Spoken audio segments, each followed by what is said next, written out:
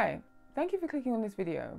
Today, we'll be talking about the MOBO Awards, or Music of Black Origin. The reason I wanted to talk about it today is because the MOBOs have kind of had a little bit of an up and down lifetime, but I also kind of want to just analyze them generally, especially seeing as there's been some recent discussions online about it, and this is, I think, the second year since their 2-year-long hiatus. I'm recording this video before this year's MOBO Awards have taken place, but I'm going to release this video probably a little bit after they've taken place. I'm still deciding. So let's see how it goes. I still don't quite know what this year's MOBO Awards are going to be like, but prior to this point, life has been a bit tumultuous for the MOBOs, let's just say.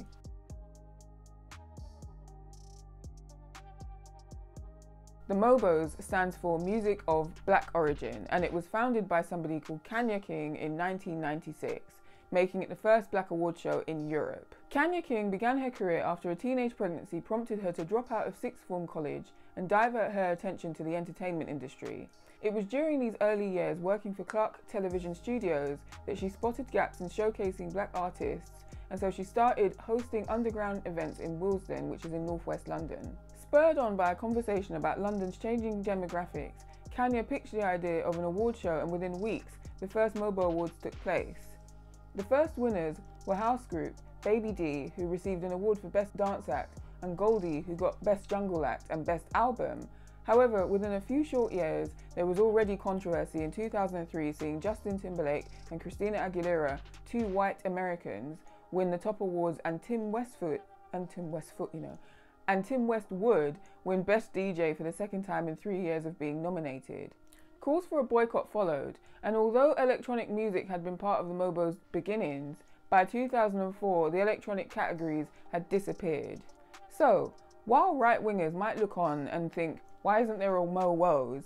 The MOBOs have had some issues with excluding Black people over the years.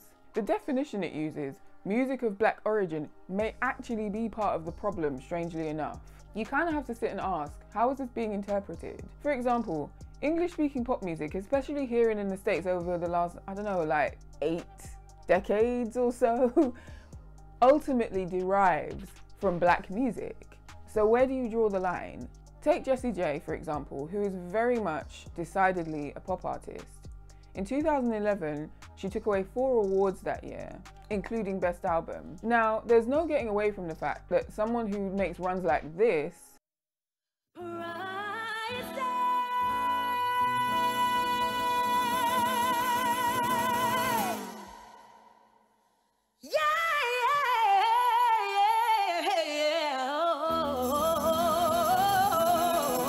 is inspired by Black music, and in fact she said herself that Whitney Houston is one of her biggest influences.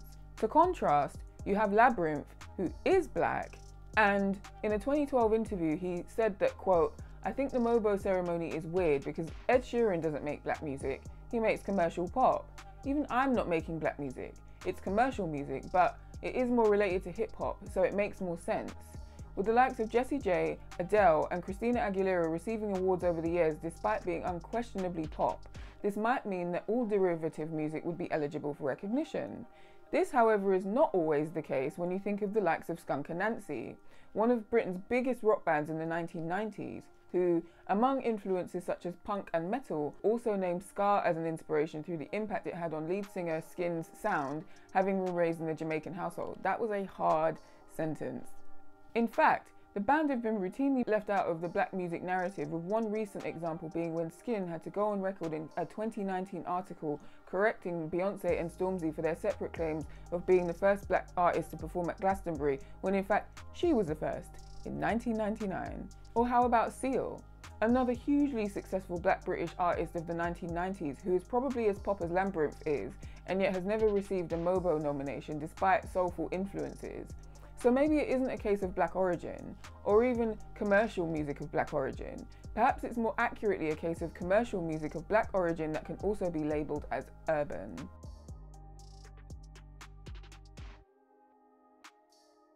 So what is urban anyway? Like, where does that term come from? Well, the term urban contemporary was invented by New York radio DJ Frankie Hollywood Crocker. Since at least the 1920s, American radio has featured black music shows, and recognizing audiences of all backgrounds listen to this type of music, Crocker came up with urban contemporary.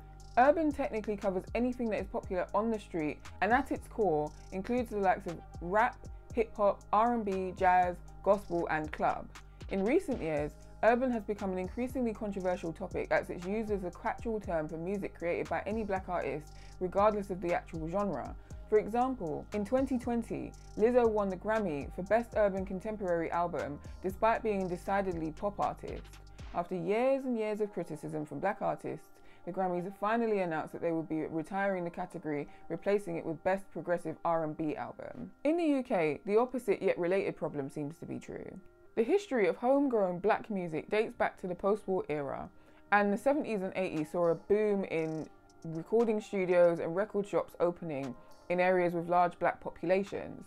Eventually, the commercial successes of Soul to Soul and Massive Attack were the catalyst for international attention on black British music, and more artists followed in their wake. It was also during this time that there was a shift towards becoming more watered down, as labels expected British artists to change in order to have more quote-unquote mass appeal.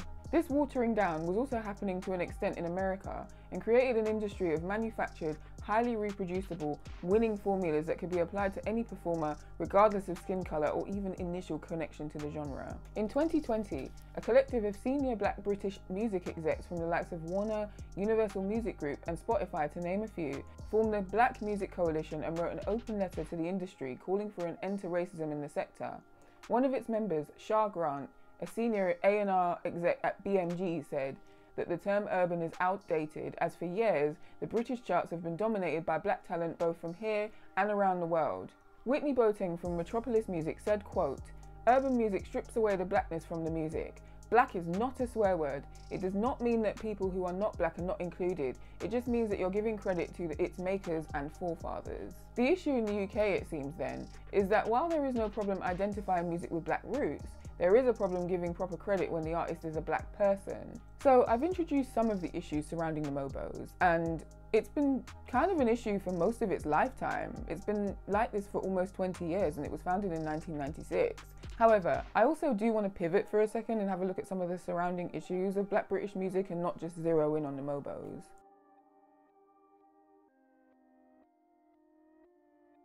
For example, we're well aware of the problem with black actors almost always having to leave the UK in order to get their big break, and it's normally in the States.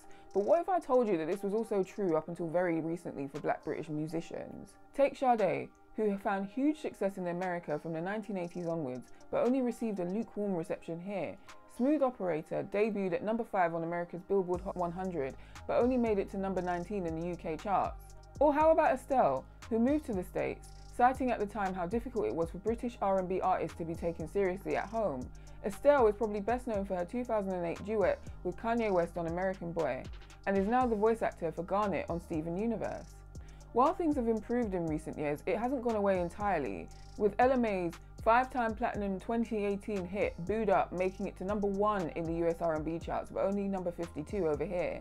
If we look at rap, Tiny Temper, who was decently successful over here, still moved to the States, where he became the first UK rapper to get a platinum single in the 2010 track Written in the Stars.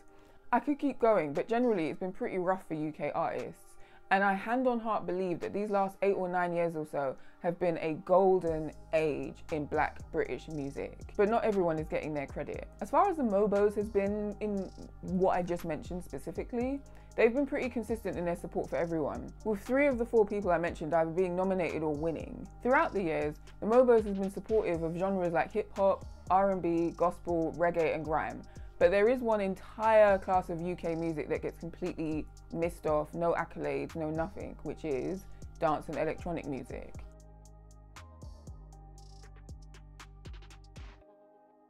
As I said in the beginning, electronic and dance music has been a part of the MOBOs from its beginning, but in 2004, the category was removed and hasn't been reinstated. There are incorrect stereotypes about dance and electronic music being associated exclusively with white people, which can put black people off, and crucially, it undercuts and pushes out black artists in the scene. There is a lack of understanding of the integral part that dance music has played in black history in the UK and vice versa. For example, jungle came about during the late 80s and early 90s as the children of the Windrush generation were growing up and emerging from a combination of influences: soul, reggae, rare groove and jazz, as well as hardcore and breakbeats. It was originally pretty underground, and people like Mark Mac had to keep a low profile during his career dealing with racial stereotyping in the nightclub scene. If you want to know more about that, I've made a video on that topic, please check it out. While it was always a multicultural scene and a multicultural sound, it was increasingly grabbing the attention of mainstream media, which eventually exerted an influence from the outside. For example, it gradually going from being referred to as jungle to drum and bass. Perceptions of it also varied within the black community, and it seemed like a lot of people just struggled to get it at first because of its associations with white people, until they heard it mixed with reggae or funk beats and it would connect with them in the way it was intended. Eventually, its black, working class roots have been erased in mainstream media. Another feature of Erasure has been the invisibility of the black female vocalist. Their vocals are some of the most recognizable on some of the biggest hits, and yet most people would not be able to put a face to a voice. Singers are often not included in the song credits, and they certainly don't get paid in line with how well the song does or how much money it makes for its DJ. So, can we say that the MOBOs is falling in line with this Erasure then, rather than leading with its vantage point of being able to see a broad overview of all the different types of music that black people in the UK produce? There is something poignant about the fact that the MOBOs could very well be used as a tool to raise the profile of black artists in the electronic space, but it seems unable to do so, and it hasn't really ever expanded on why. There's also lots to be said about the broadness of some categories like Best African Music Act and the omission of rock and alternative music. The reason people care about all of this is because the MOBOs are significant. People have always wanted the MOBOs to succeed. The Brit Awards, established in 1977, has been notorious in how inconsistent it can be in showing recognition to black artists, especially homegrown ones. There have been a few occasions where the only black person to win anything has been from the States, like the 3-year run that Kanye West had back in the late 2000s. The welcome addition of GRM's Rated Awards in 2015, which celebrates grime and UK rap to name a few, adds to the legacy created by the MOBOs, and with the high black British music has been on in the last few years, the MOBOs should go up there and join them.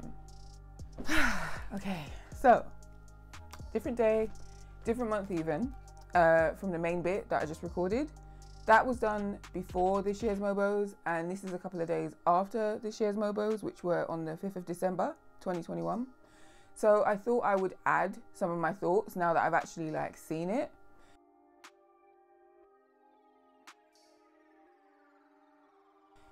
First things first, I will start with what I liked or what I thought was positive about it. First one, I've got notes.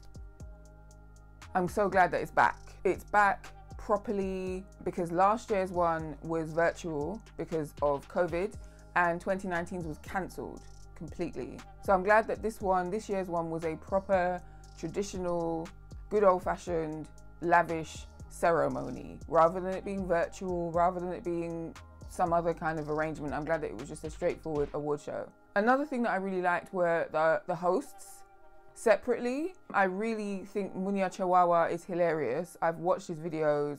I think he's great. I love what he's doing. I love seeing him on TV as well. I'm glad that he's getting mainstream recognition as well.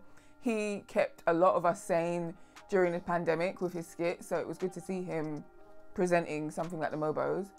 I really enjoyed Leanne Pinnock. I think she comes across as a really sweet person. She's stunning. I can't believe that she's snapped back the way she has, and I know that there's a lot of pressure on people to act like they weren't pregnant, and this girl was pregnant with Kende and Taiwo. It wasn't even just one single baby, she had 2 babies, so good for her. And then I also really enjoy Eddie Caddy. I really enjoy him, and actually it's funny because I've just come in from Mo Gilligan Black British Takeover in the O2, and Eddie Caddy was hosting. The thing about funk is, we did not know what we was doing. You had plans to go to the toilet, then you met your brethren. Halfway you could, I'm going to the toilet. Bro, Dave, what you saying, my friend? You're right. Then you spotted your ex. You're like, what are you doing here?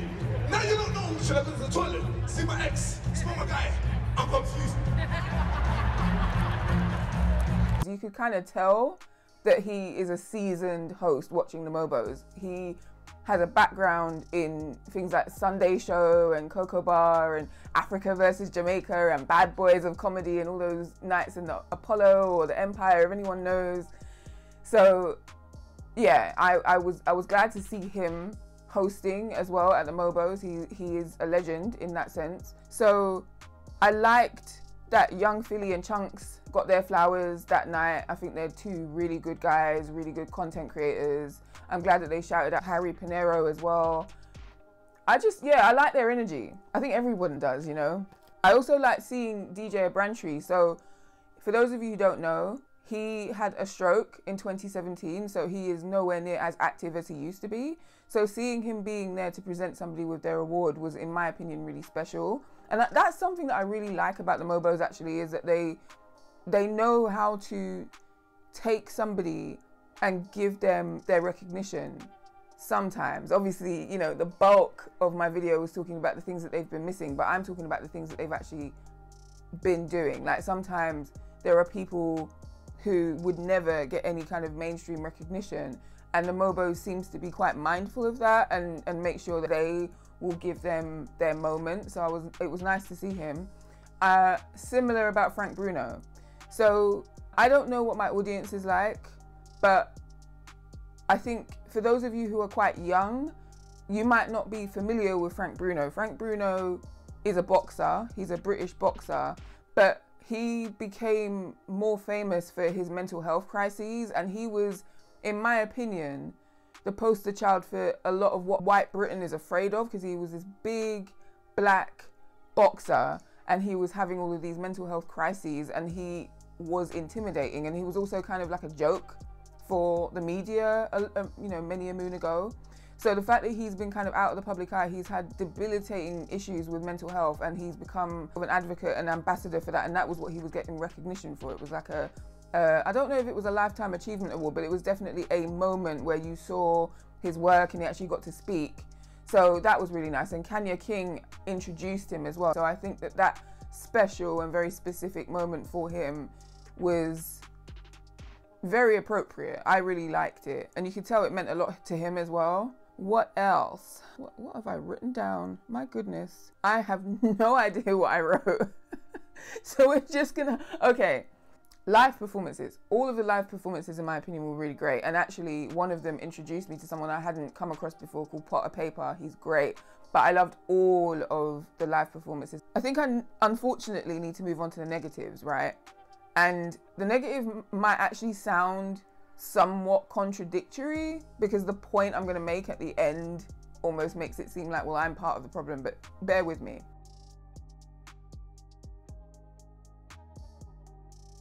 I'll start with the chemistry between the hosts was a little bit off. Like, I think they kept missing each other's jokes.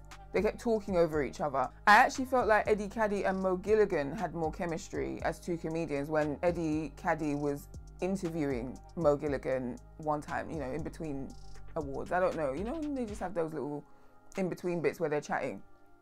They had fantastic chemistry, and again, Eddie Caddy was at his show days later today. I don't know why that was. I don't know how award shows work. I don't know if people have rehearsals or whether it's just a thing where you know your place and you just wing it on the day. I have no idea. But there were times when you could see that Munya was calculating in his mind. You could see things ticking in his brain, where he could see the time was running out. At one point, he was trying to rush Eddie, and Eddie was really determined to get this joke out, you know, and it was like, babes, it was a lot. It was a little bit chaotic. And there were times when Leanne was trying to speak and they were kind of just talking over her or not really hearing her. So it was minor. It could have been worse. Another thing is the crowd, the audience.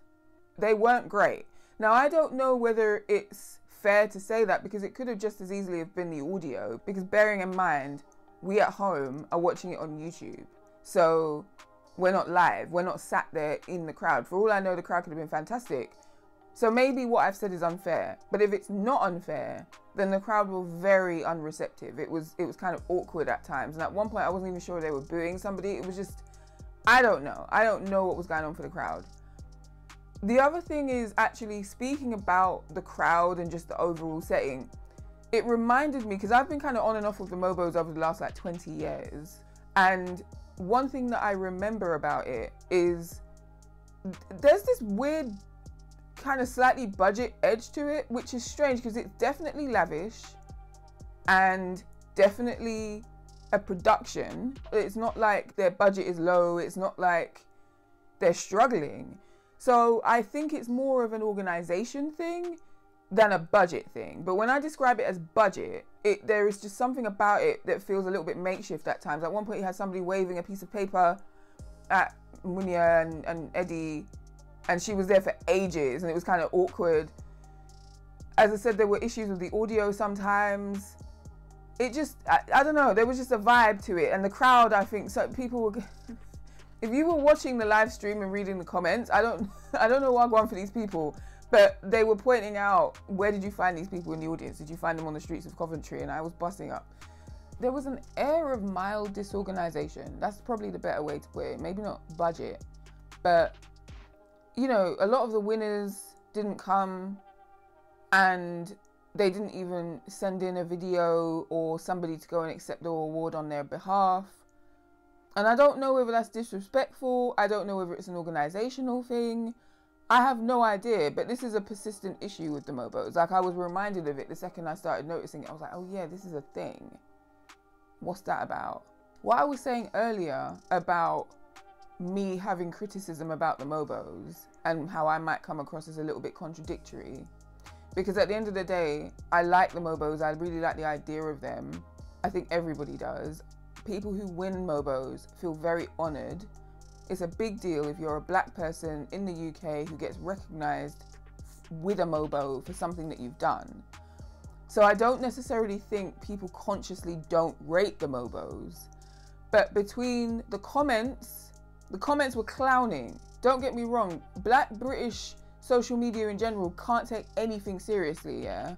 But at the same time, I think a lot of the people in the comments were touching on something that has always been a thing. Because even when I was at school, we used to say, like when I was a young person, we used to say kind of the same thing of, oh, this is bait, blah, blah, blah, blah, blah. And we still watched it. This is what I'm saying. Like, everybody actually does still watch it.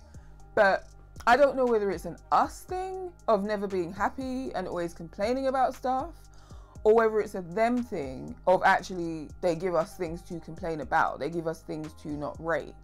I'm not sure. I can't really tell.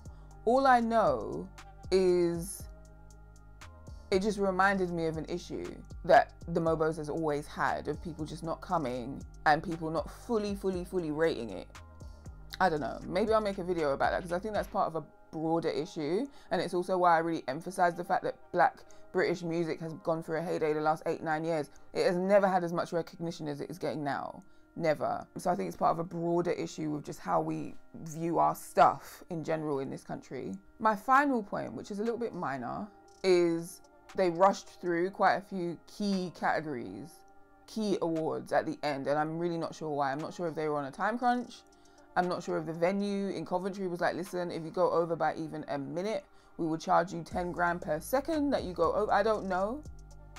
But they rushed through those categories and then was like, all right, see you later, get out. Also, I've already mentioned the broadness of some of the categories. Best reggae act, and you have a dancehall artist win, because I guess that's the only category dancehall can win anything. I already mentioned best African artist, same problem. But I would say it's not necessarily a minor. I actually think it's quite significant. But I don't necessarily think that it's a reason to cuss the MOBOs and boycott it. I just think it's something that they need to be mindful of. But other than that, like I said, I'm glad it's back properly. I'm glad that it happened before these new COVID restrictions were announced. There's probably going to be more to come at some point. Country's in chaos. Before I go into any detail about that, it is late. I am tired. I can't think straight. I need to go to bed. Thank you for watching this video. If you like this video, please click the like button, and please check out my other videos, especially the demonization of nightlife, because it's connected to this. But all the others too, that would be good. You might end up subscribing.